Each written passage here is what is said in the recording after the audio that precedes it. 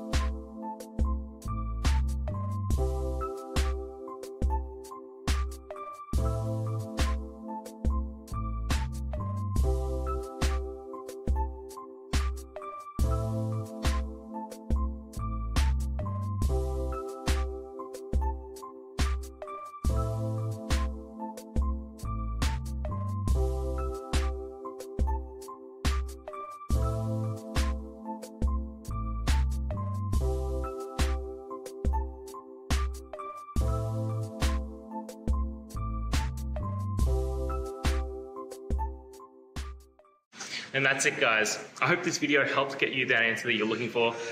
Now, I'll see you next time. Please subscribe for more question and answer videos.